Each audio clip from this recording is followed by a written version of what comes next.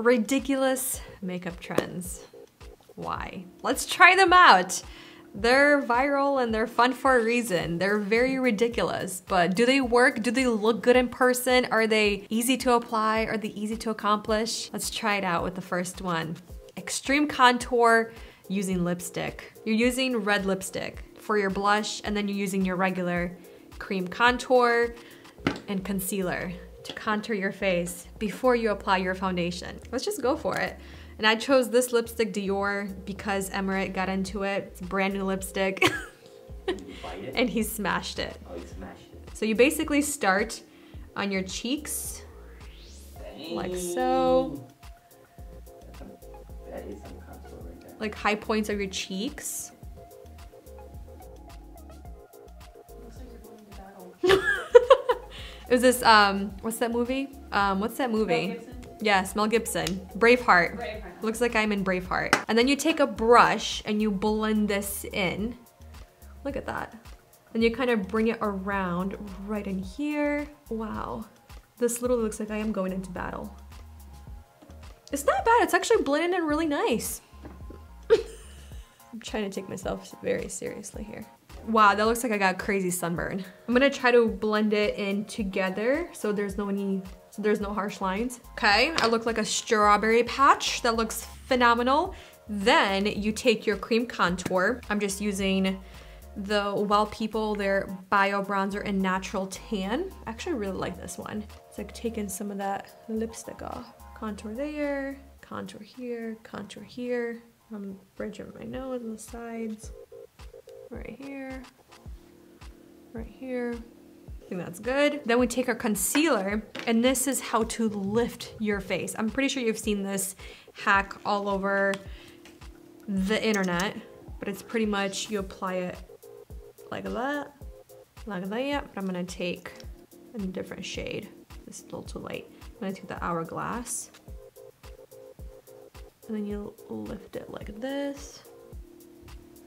Put it in your forehead, down the bridge of your nose. I'm gonna put it right here.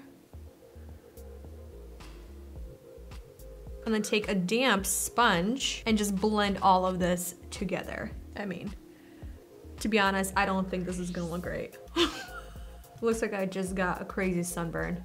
I mean, you might look very tan after you're done. Just in this area, by the eyes.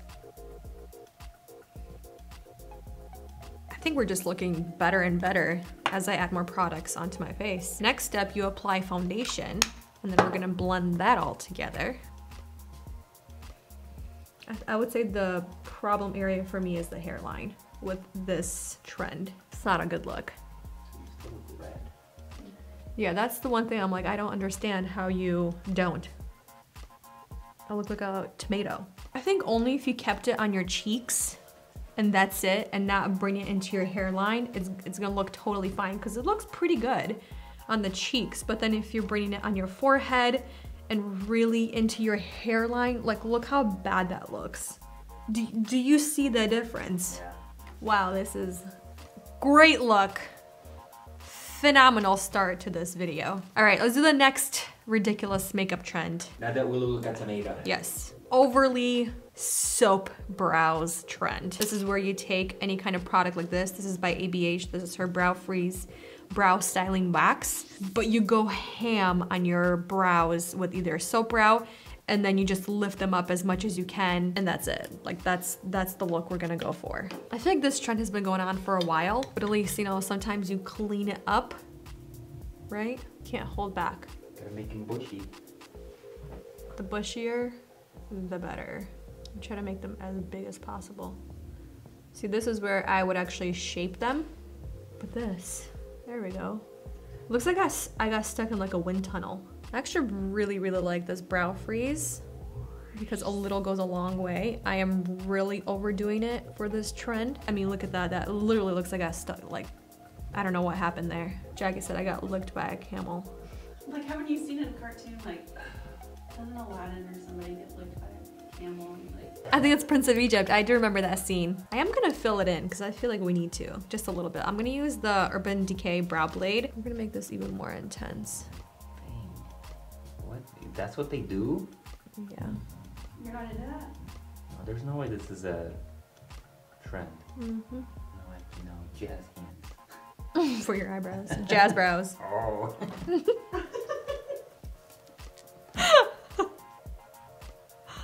Oh my gosh, you guys. All right, I think we're done with the brows.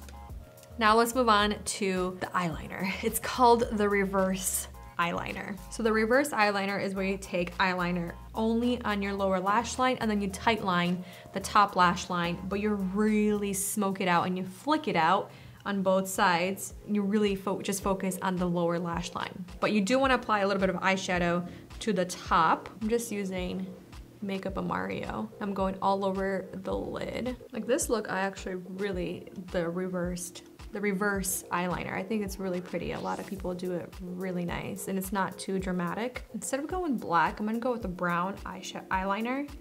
This right here is by NARS in Mambo. And I'm bringing it a lot lower than I usually would. Then I'm gonna take a little brush and start blending this out with like a dark brown eyeshadow. Let's put on a little mascara before the lashes. Yeah, I feel like with this look, you have to have lashes on. Otherwise, it looks really, really weird.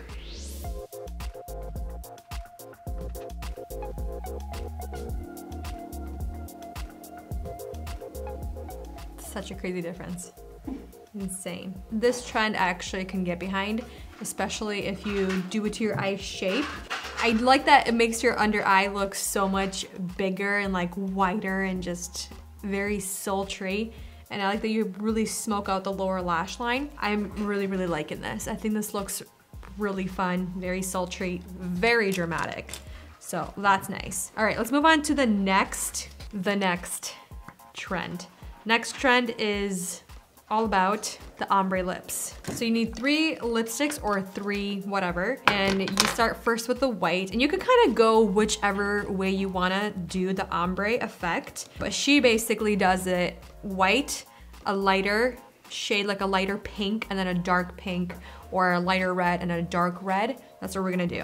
I'm gonna use the Danessa Myricks, her color fix in, I think it's just white, Lift, in shade Lift. I'm just gonna take some on the back of my hand. I'm gonna take a little lip brush. Then we take a lighter pink, just depends what kind of colorway you're going with. And then you take a darker shade on this side. And all she did was literally just bounce her lips up and down to blend everything together. Okay. Mmm. Oh, mama. Mama, what are you doing?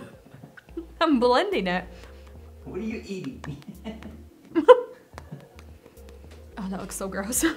Okay, this is what we look like. It actually blended it pretty well. I think between the pink, the white, and the red. I think it would look better if I did red on both sides and then did the white and the pink in the center to give it like that ombre look towards the center, lighter, and then darker in the outer corners, which I usually like. But for hers, I really wanted to see what it would turn out to follow her technique. White, lighter, or white, a lighter shade of your pink or red you're going for, and then the darkest shade on this side.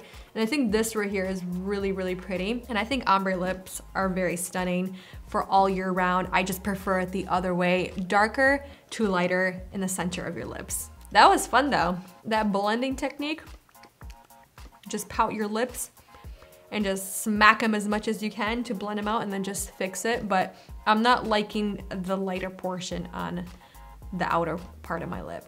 I think that looks wrong. It does not look good. What do we think of this trend? Yeah, I think it would look better with the white in the middle. Mm-hmm. Yeah. All right, last trend, faux freckles. There's actual products for your face to create freckles. Who here was blessed with freckles? Right here, I was. I have natural freckles, but we're gonna try this one right here. It's by Freck, and this is their original freckle. How do you use this? Let's see. You lightly apply as a cluster of dots, dip in your brush often. That's it. You don't really need to, oh, I guess you do. You just tap them out. Okay, cool. That looks intimidating. Has a really red undertone. Interesting. I'm basically going to follow where my natural freckles are and just go for it. Tap, tap, tap, tap, tap. Okay, they said to dip often.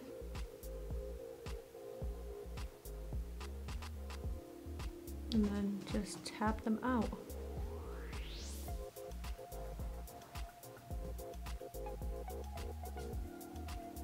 I mean, that doesn't look bad. Looks like freckles. Yeah, it actually looks pretty natural. I think I want a little bit more on my nose because that's where I have quite a bit of freckles. I think this trend is cute because if you don't have freckles on your face, you kind of want to see what it looks like with freckles. I think this is cute. It doesn't look too overdone on my cheeks. Ooh, it's very tight. It's like that's not going anywhere.